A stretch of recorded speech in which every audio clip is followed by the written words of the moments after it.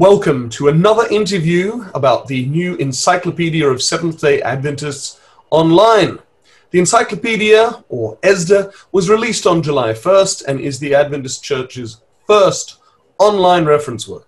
It features thousands of articles from around the world on a variety of topics, including articles on Adventist missionaries, evangelists, institutions, organizations, and beliefs. If you haven't checked the ESDA website yet, please do so. It's at encyclopedia.adventist.org. That's encyclopedia.adventist.org, and you can browse more than 2,200 articles and look at more than 4,000 photographs. To make people more aware of the encyclopedia, we have been holding a series of video podcasts. I am your host, Dr. David Trim, and with me today is Dr. Dragoslava Santrac. I am the editor of the Encyclopedia of Seventh-day Adventists, and Dr. Santrac is the managing editor. And our guest today is Dr. Daniel Jiao, the Executive Secretary of the Chinese Union Mission. Daniel, thank you very much for agreeing to be with us today. Yeah, thank you for giving me this opportunity. It's my pleasure to be here. Now, Daniel, just before we talk about the encyclopedia, not all of our viewers and listeners will understand the unusual situation of the Chinese Union Mission.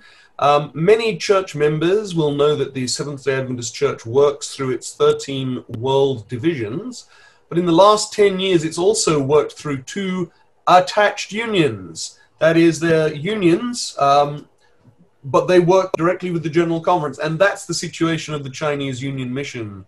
Do you want to just say a little bit about that for our viewers?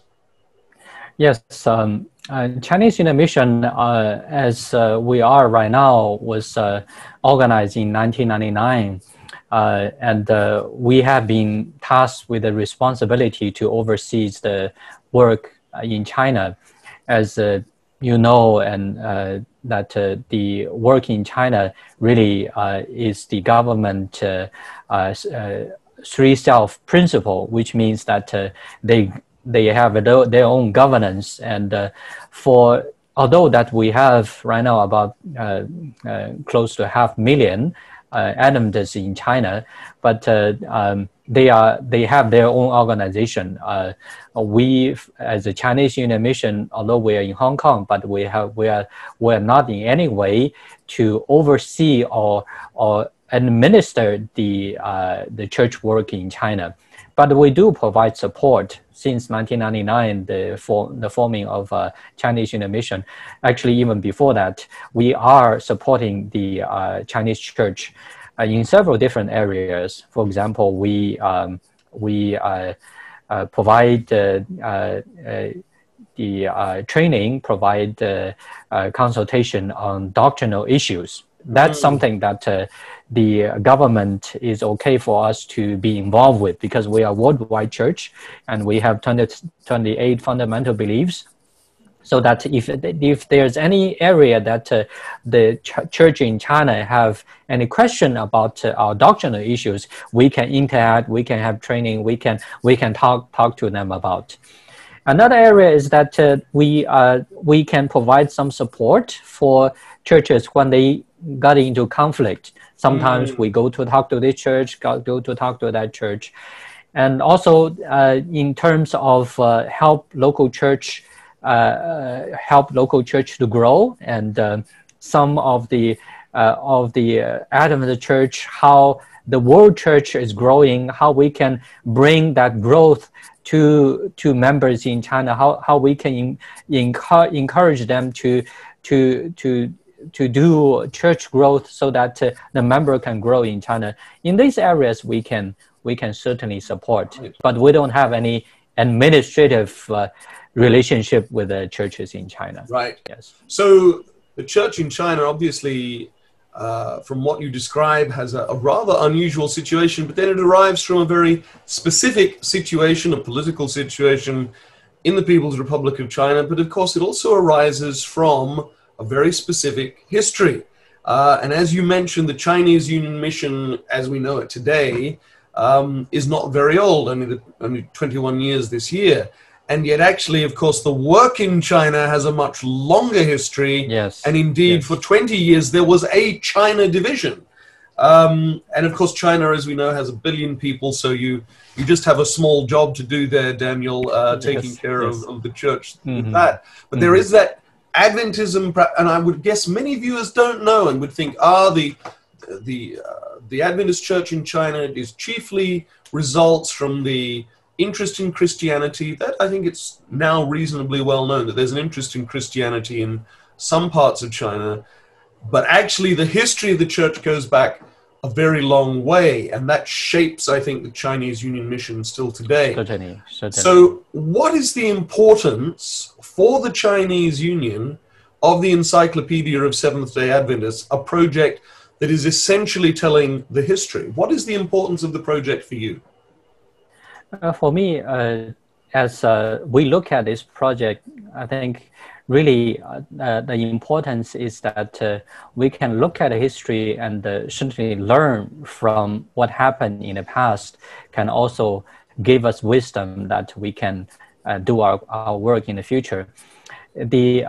As you look at China division as the early missionaries, they were mainly sent from North America, early missionaries that they go into China, and for example, the very first missionary, Abraham LaRue, which actually was not officially sent by the church, but he came anyway in his old age. But that was really because the love of our brothers and sisters, for them to bring this gospel message to this part of the world. And we can see, as I mentioned, that now 500,000 Adventist members in China, which comes from very humble beginning. But that's going to look at the history, to review the history, and to look at what happened in the past is really meaningful for us to.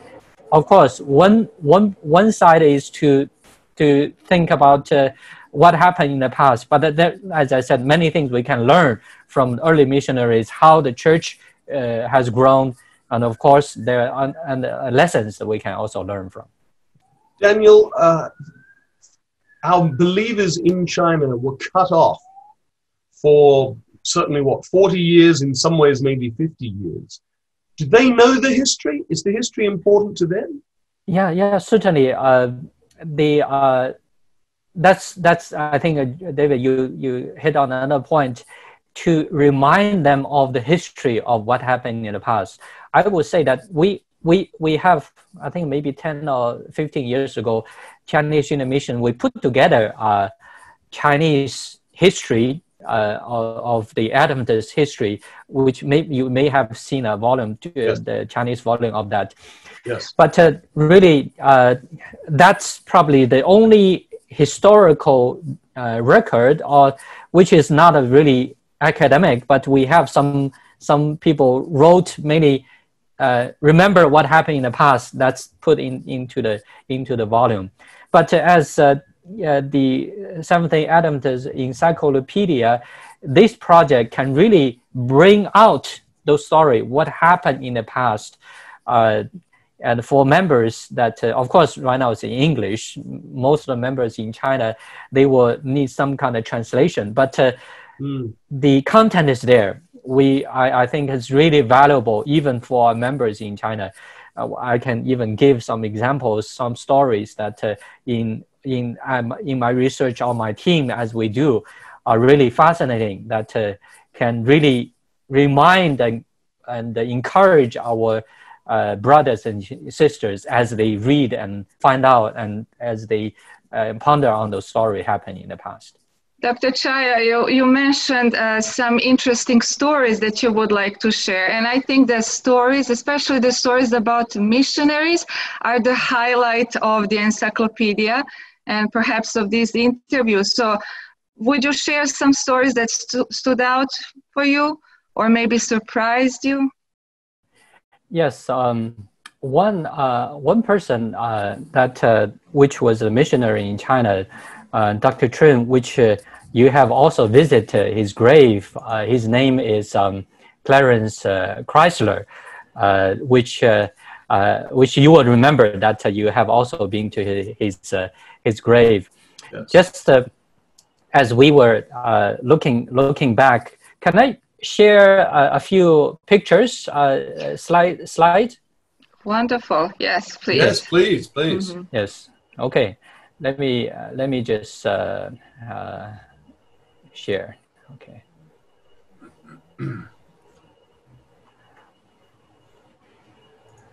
Okay.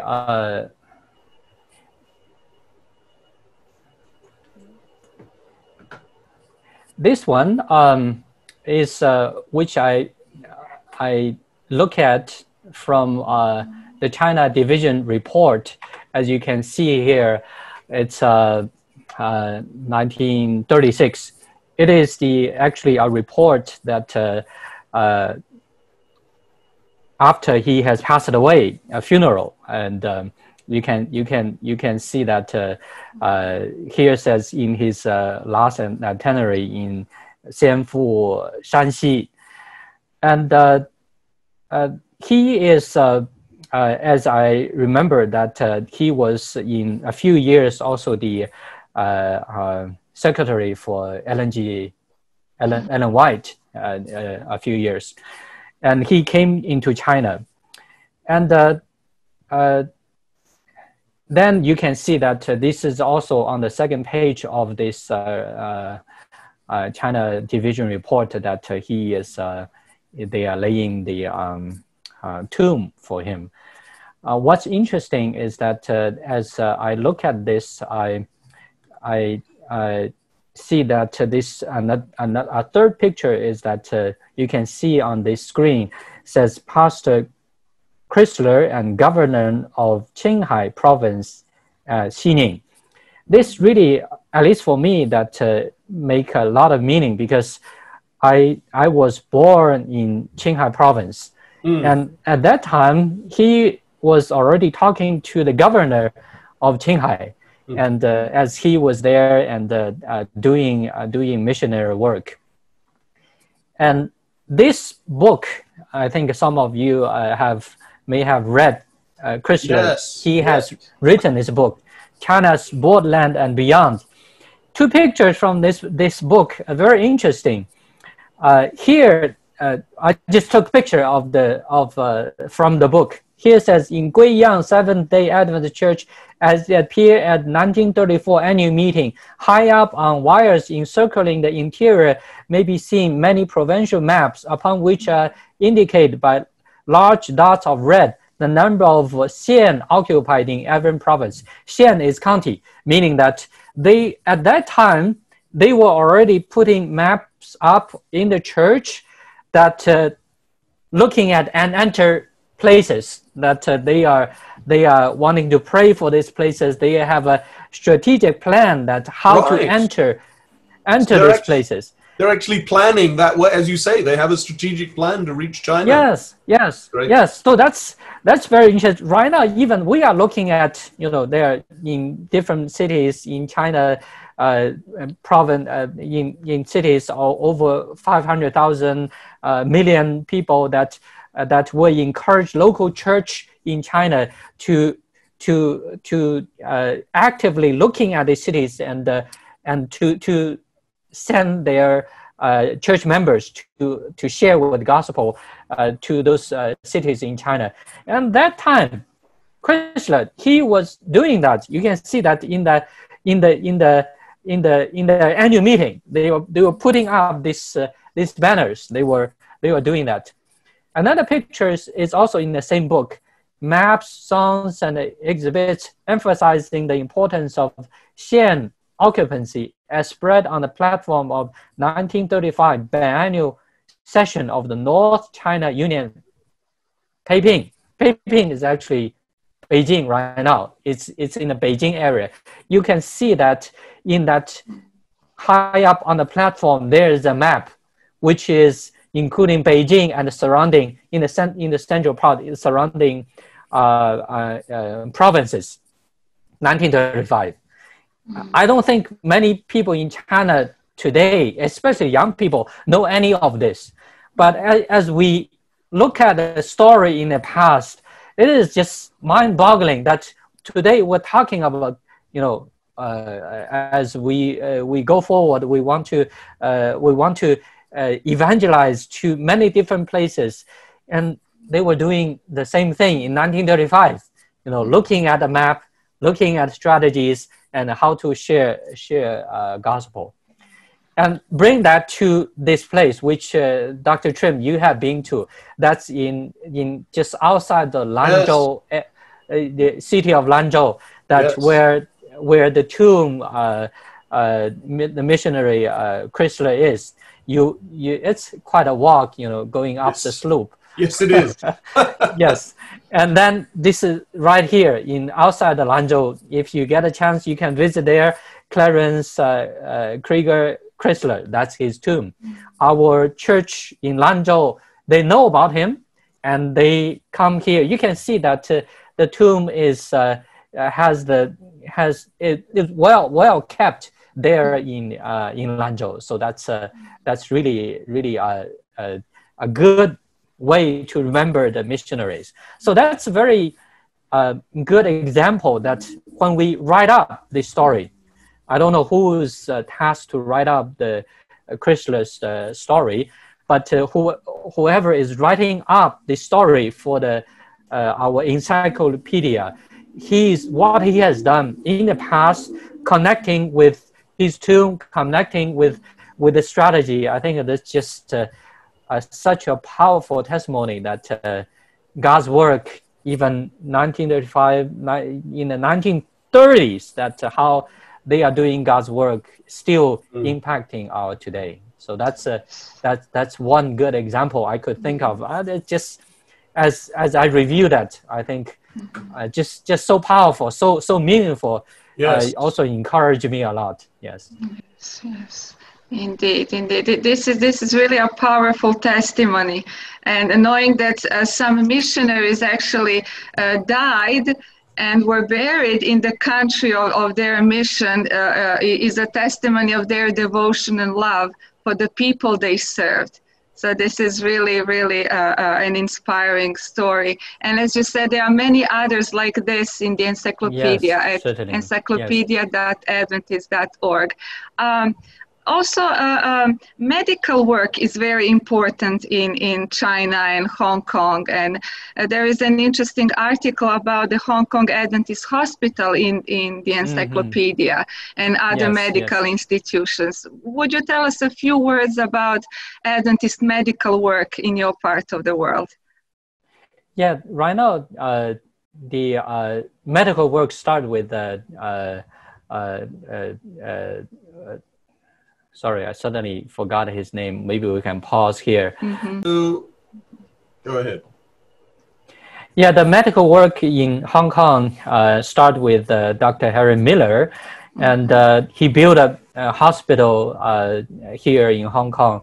Right now, we have two hospitals in Hong Kong. One in the New Territory side, the other is in the Hong Kong Island. And they are one of the first private hospital built here in Hong Kong. And really, it has served the community here in Hong Kong for many years. And especially for the Hong Kong side, I mean, for the New Territory side, in 2015, they have finished the construction of a new tower, which is 23 or 26 story high, and with brand new facilities, and with a bed capacity probably up to 500 to 600 beds. It's really amazing that start from Dr. Miller. He was also in Shanghai. With the medical work there, start from Shanghai, had this Shanghai sanitarium was also started by Dr. Miller, and he was the personal doctor for for Chiang Kai-shek, and he was very famous in his time when he was doing medical work. Again, that a person who was doing that in that time continue on the legacy today. We can see because he has started, and then we have two outstanding hospitals here in Hong Kong. Of course, we have many other hospitals here started in China, which now the building has been given to the Chinese government. But we are many hospitals, clinic across different places in China, which the medical work has started at that time. Yes. So we can say that medical work is another legacy of the Seventh-day Adventism in China and Hong Kong. Dr. Jiao, thank you so much for sharing these stories. And there are many more in the encyclopedia, and I hope that you sparkled an interest in our viewers to go and check other articles about Adventism in China and Hong Kong. So what would you like to share with our viewers and the readers of the encyclopedia for the very end of this interview? Is there any encouragement from you? Yeah, I think as we are involved in writing articles for institutions, for people, for missionaries here in this part of the world, I'm really encouraged to see the dedicated spirit of those early missionaries. Without their dedication, really, we don't have the church today. Early missionaries, as they go into China, they adapt into the local situation. I have seen pictures that sometimes they dress up like local Chinese. They live like local Chinese. They learn the local language. At that time, they can only go by horse carriage on horseback, and sometimes they travel days in the mountains to reach in certain places. But those stories is really inspiring, and especially for young people today. I think that's these encyclopedia articles, when we finish writing them, that's true inspiration for them to look at what happened in the past and encourage them to continue forward. Doesn't matter what kind of difficulty they face, because God has led in the past, He will also continue to lead us in the future. Amen. And Amen. it's also, of course, true that the message was then taken on by so many indigenous Chinese workers. And one of the great pleasures I have is that the encyclopedia is telling the stories of their lives as well. Biographies are still being written certainly. of many of them. Yes. But already there are some of those on the encyclopedia website, and there will be more. And if anyone watching is interested in Chinese history, we know there's a great, of course, large Chinese diaspora around the world. If anyone is interested in writing, we still need authors. But we are being... Yes, certainly I will agree with that. Looking for authors to write articles, that certainly we hope more people can help us to write articles. But now, yes, we need help to finish the encyclopedia project. But we appreciate so much, Daniel, what you and your president, Elder Bob Falkenberg, and your team at the Chinese Union Mission have done to support this project. The Encyclopedia of Seventh-day Adventists couldn't have launched without support from church administrators all around the world. But I am happy to say Chinese Union Mission was one of the most supportive, putting somebody on staff, in fact, to write articles. So, Daniel, thank you so much for the tremendous support you've given to the ESDA project, and are continuing to give, as you say, as we move towards completing the Chinese block of articles for the Encyclopedia of Seventh-day Adventists. And thank you very much for being our guest today. We really appreciated you shared very fully and clearly, and also showed some wonderful pictures. So thank you so much for being our guest today. Thank you. It's my pleasure. We pray the encyclopedia brings tremendous blessings for the church in the People's Republic of China, in Hong Kong, Macau, and indeed beyond. Amen. That was Dr. Daniel Jiao, the Executive Secretary of the Chinese Union Mission. Please go to encyclopedia.adventist.org to read articles from China, from Northern Asia Pacific, and more than 2,200 other articles. The address again is encyclopedia.adventist.org. See you soon with another ESDA editor or another administrator who's worked closely with ESDA, and also with new stories from the Encyclopedia of Seventh-day Adventists online.